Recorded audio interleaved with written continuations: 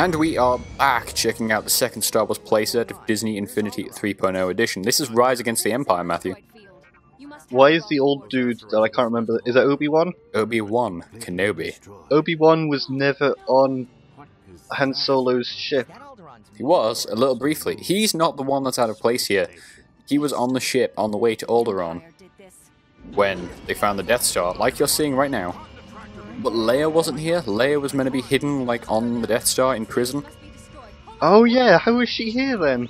Because, like, you know, like, the one we checked out before was Twilight of the Republic, and that's, like, a weird sort of, a weird adaptation of, like, some of the Clone Wars stuff in some of the old locations. This is the same story, but, like, abridged, so characters like Leia are just with you from the beginning.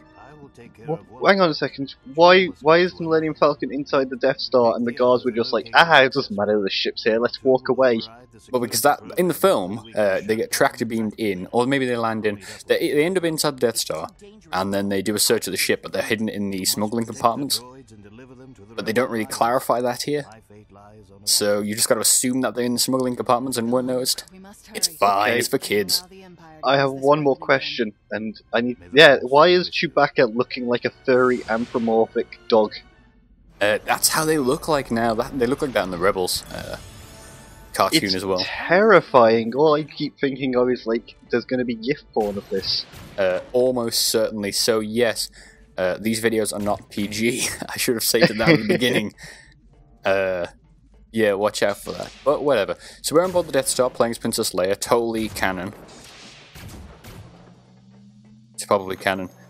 And this is one of the weirder levels of this playset, because, like, whereas most of Twilight of the Republic was, like, pretty straightforward, I mean, there's still open world areas, you can do side missions and stuff, there's tons of activities and races and things, but in this, it's like, this is 3 big hubs of, like, kind of like pseudo-sandbox stuff, where you can, like, build buildings, call down different vehicles and stuff, in, like, 3 pretty big open world areas, one on Tatooine, one on Endor, one on Hoth.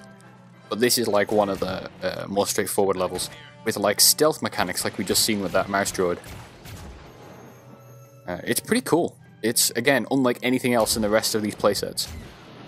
Yeah, I mean, I can tell this is very authentic to the real Star Wars, because you just managed to kill, like, 5 clones, because they just kept missing you, because they're so inaccurate. I mean, there's some visual weirdness, so we'll see a bit of it in this video. Like, the vehicles, they sort of, like, going up slopes that you're not meant to, they will go up them, but they'll jankle around a little bit. It's pretty cool, it's pretty endearing. And if you'll notice, occasionally, the Stormtroopers will slide as if they're well, they won't move their feet, but they will slide either away or towards you when they're firing. Like, they have a running shooting animation, but it doesn't always work, it's pretty weird. There's some little janky bits. Also, you can air juggle with your blaster. Of course, I remember that time in Star Wars 4 when Princess Leia gave a Stormtrooper a European uppercut and then shot it 5 times in the air and killed it. It's fucking really cool. So yeah, like these stealth mechanics, like, you don't want to get in there or they'll alert the guards, but if you evade the mouse droid. It's simple, but it's also weird to have, like, vision cones. This game is like a character action game, but it's pretty different from Twilight of the Republic, which is more platformy. This is more like shooting, less swordplay. But some of the moves are still the same, like if I was playing as Luke right now, if you'll take a look at it in a minute, I still have a lightsaber. The attack patterns are pretty similar, but, you know, it's weird, like, you don't have a blaster in the Twilight of the Republic. Yeah. There's less of this in Rise Against the Empire, and more, like, sandbox open world stuff, more vehicles. Both of them have space combat, but there's more, like, directed space combat, with, like, the trench run and stuff. They're really very different, you know, considering they're in a kid's game and you'd expect them to be like the same shit. And I just fell to my death. Good job. Star Wars is ruined. Yeah, Princess Leia will never marry Han Solo. There will never be 3 kids. One of them Wait, will they never turn marry? into the Sith Lord. Yeah, I mean, in the Legends canon, I don't know if they marry in the new canon. Because Han Solo already had a black wife in the new canon. It's pretty amazing, actually. I remember hearing that, and then the guy in Star Wars 7 is Han Solo's son. That's the speculation, I don't know if it's true, yeah. Apparently he's a Jedi as well? Yeah, he is a Jedi, he's on the poster with a lightsaber. And he's in the most recent Instagram trailer they put out, which is about 5 seconds of him The only new shot in that trailer is him with a lightsaber, about to face Kylo Ren in the snow. I don't know who Kylo Ren is, but okay. Kylo Ren is the not quite Sith Lord with a, you know, the cool crossbar lightsaber with the hand, like the sides on it. He's that dude. So we're just going to swip over to Luke. You see it's pretty quick. Just knocking one miniature off and putting a new one on. I thought you said he didn't have a blaster, he has a lightsaber. He has both. But in the Twilight of the Republic, you only have lightsabers. Ah, okay. So you can only play as characters from the playset.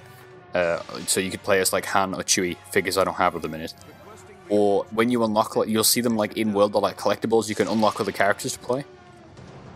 So like I unlocked Leia, for example, in the Twilight of the Republic. So now I can throw her miniature on whenever it take place outside of her playset. When you call them playsets, I just like kind of cringe a little. It just sounds weird. Yeah, but it's really, it's kind of the best shorthand for it, really. I mean, it's what they call them, but so like weirdness. See, that guy should be dead. My blaster's just flying past the door. Physics. But yeah, like that officer. Again, it's simple, but if you don't kill them, they'll keep calling in reinforcements. You know, that's like it was in like the same mechanic was in Wolfenstein, for example. It's not something you'd necessarily think about in a kid's game. Yeah. It's there's stuff there, like obviously I don't have any kids, so I don't know what it would be like for like a family, but I imagine if you wanted to play a game with your kids, and obviously you couldn't get them playing like, you know, mature games and stuff, that would be too hard and ultimately too violent for them to watch. Like this, you could do worse than this. Like the Lego games aren't as involved and interesting from a gameplay perspective as this game. Yeah, I mean, I had a Star Wars Lego game on the DS. Yeah. Also, hang on a second. Why are those weird alien bird things in every single map? They're Minox and they're collectibles. There's 100 in each playset. You just have to shoot them. I was gonna say, because I thought the game was broken because they seem to be everywhere, and I'm like, that thing was never in the Death Star. No, but they were in that one asteroid. That totally makes an appearance. Yeah, Minox, they're everywhere. They're in the space levels too. You'll just fly. You'll see them like flying around capital ships and stuff. I saw one stuck on the back of a Star Destroyer. I saw one in a cutscene in the last video. Yeah. And then when it came back into gameplay, it wasn't there anymore. No, well, they do like loops and stuff. That's why they're way easier to get in this, because you can just shoot them, whereas if you don't have guns, you only have lightsabers, you actually have to get near them. Yeah. But yeah, let's build the Millennium Falcon.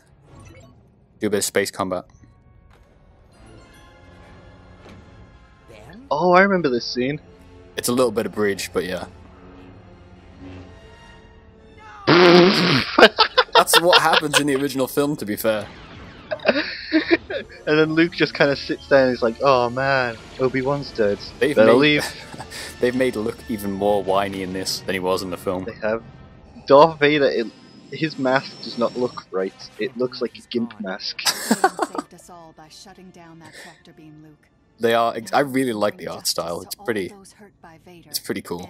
I don't look. Luke looks really weird with his like chiseled chin and then his whiny face. But that's what the figure looks like. I guess, but he doesn't look right. It looks like he should be like a jock with the chiseled chin, and then his whiny face is just like, "No, I'm a nerd." Yeah, he is.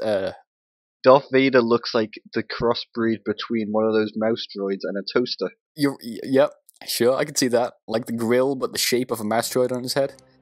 I'm pretty sure that's what George Foreman grills were modelled after. So we've just zoomed forward basically an entire film to the part where we're now taking on the Death Star. We'll forget about the Yavin scene, it's fine. We're going to take a look at the trench run. It's Wait, yeah, wasn't there like an entire scene at Hoth before this? No, that's the second film. This all happens in the first film, but with stuff in between. Like they flee to Yavin, and I just died instantly. Is that when they fight with the Ewoks? No, that's episode 6. This is all episode 4 at the minute. Is this the first Death Star then? Yes, this is the complete Death Star. Hang on, isn't Star Wars set in the past? In the galaxy far, far away, a long time ago. Yep. Yeah. So how come they can build 2 Death Stars in the course of 2 films, and yet in real life we can't even build like rockets that don't explode? Well, it's interesting because like you'll remember from Battlefront 2 where you're collecting the power source from like Gito for the Death Star 1. It's like, that was 19 years before it was completed. I don't know how, it started before, obviously, the end of the Clone Wars. It was like 19 years in the going. You saw the plans, Geonosis, and Episode 2, Attack of the Clones. But then, yeah, in like 2 years off between the two films, they totally have a second Death Star, mostly operational. How did they hide building a second one? I mean, sure, the first one, no one expects it. They're like, man, this like giant asteroid has appeared out in space somewhere. Let's not go check it out. Oh wait, it's a Death Star being built. I don't remember. One of them was built at the Moor, which is like a load of black holes. There's a secret facility and stuff. It's like, that's the thing about space. It's huge, so unless you know where you're going, you can't just. It's not like directions that you could fly anywhere and find nothing, or you could fly exactly to coordinates and find loads. I want that as a quote somewhere. Just Kyle Shimon. Space is huge. And yeah, that's Rise Against the Empire. It's cool. Check back soon. May the Force be with you.